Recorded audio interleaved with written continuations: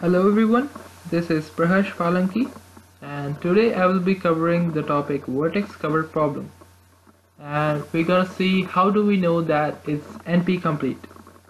So to start with, what an vertex cover problem is. So a vertex cover of an undirected graph is a subset of its vertices such that for every edge u, v of the graph, either u or v is in vertex cover or both u and v belongs to that particular vertex cover. Although the name is vertex cover, the set covers all the edges of the given graph. So the main objective of this problem is, if we are given an undirected graph, the vertex cover problem is to find the minimum size vertex cover. This problem is also known as the node cover problem. So the decision problem is represented here as vertex cover equals g, k, where the graph G has a vertex cover of size k. So you can see in this diagram in the left side the colored vertices or nodes, the blue color. So those are the edges from which all the edges covers.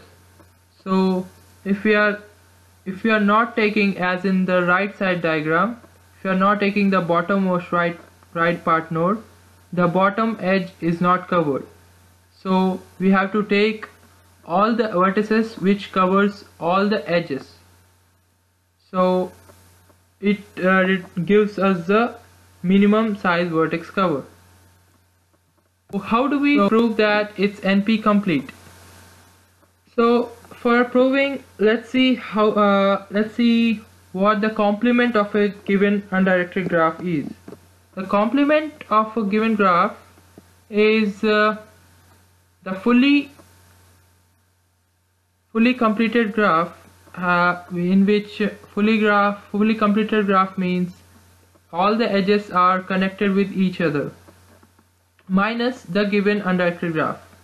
I mean, if you can see the undirected graph as given in this left side, the edges which are not present in that graph is on the right side, which is the complement of the graph. I mean, the edge from 4 to 5 is not there in the given graph, so in the complement it would be there. Therefore, like that, the complement of the given graph is generated. We will prove that this vertex cover problem is NP complete by the following 4-step proof.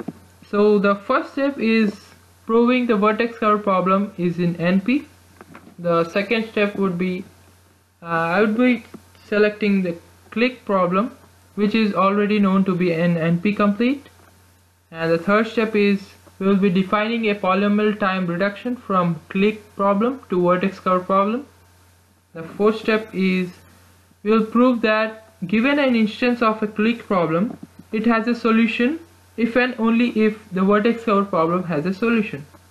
So we will be taking a known NP complete problem, which I am taking in this case as a click problem, and we will be reducing it by transformation to a vertex cover problem, for which we have to prove that is NP complete.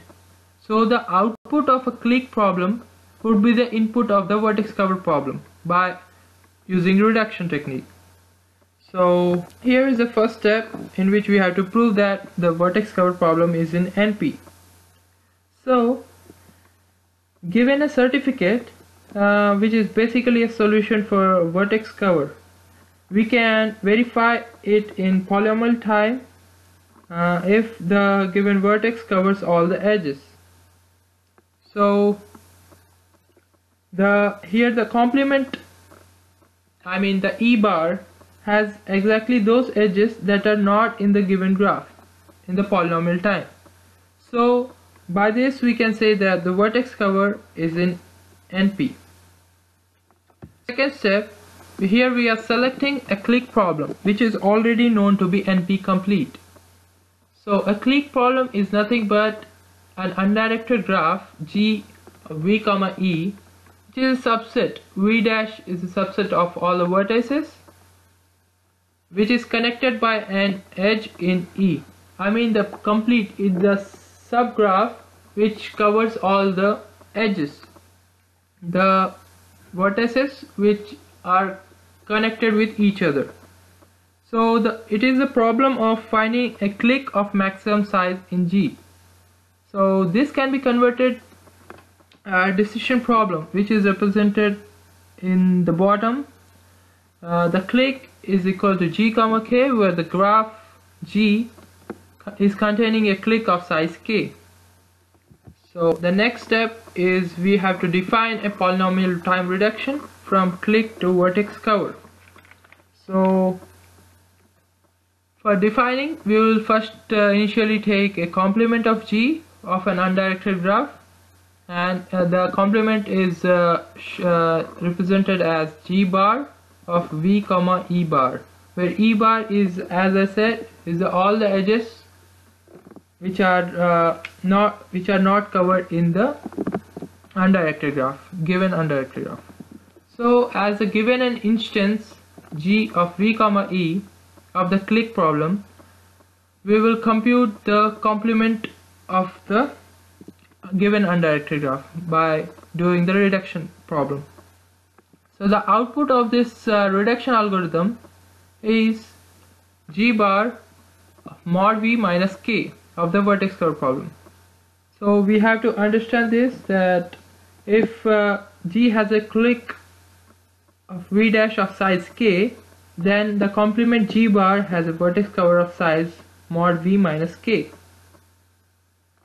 So in the store, we will prove that the given an instance of clique problem, it has a solution if and only if the vertex cover problem has a solution.